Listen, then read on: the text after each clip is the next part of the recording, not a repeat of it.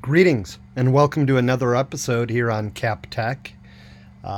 Today we're going to cover culturally significant folks from Ottawa, Illinois. So first, the great Walt Willey, who was on All My Children from 1987 to 2011, also an SIU alum. Next, Stephen Broussat, who's a paleontologist and probably was not hanging out at the same bar as I was. This guy is a genius and has discovered a few dozen new species of vertebrate fossils. How about Kim Howard Johnson, who wrote for Monty Python as well as several other nonfiction volumes. The great Maria Kanellis, famous WWE wrestler, singer, songwriter, actress. Terrence Malick who I had never heard of, wrote quite a few feature films.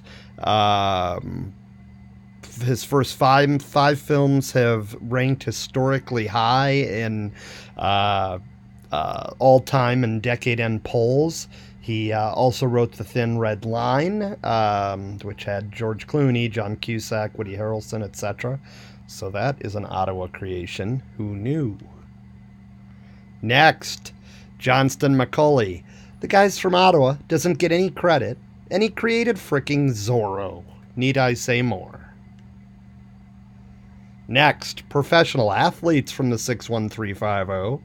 Guy Hoffman from my childhood, pitched on local teams too, which helped him along with his popularity around here. And then Aaron Shea, a year younger than me, but I believe I live in the house that he bought for his folks here in town. So that's kind of my little brush with history there. And then last but not least, I've been told that it's technically not a cult, but Mr. Rudy Schlink, the philosopher of the river, is now, there's a lot of people wearing, Rudy labeled garb. He makes, as you can see in the middle picture there, his cult do all sorts of strange things. I don't know why he's wearing my shirt in that picture too. Anyway, some of the major tenets of Rudy's non-religion are: land sucks, the river will provide. The river giveth, and the river taketh away. Intoxicated people are capable of incredible things, and you best start making friends, Kappelman. We're almost out of ice. So I think it's worth talking to him as a local celebrity here as well, a culturally significant human, rather.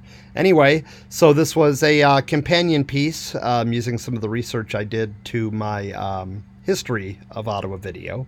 Much like the Guns N' Roses Use Your Illusion 1 and Use Your Illusion 2 albums, they are meant to be viewed together, although this video is obviously a little quicker.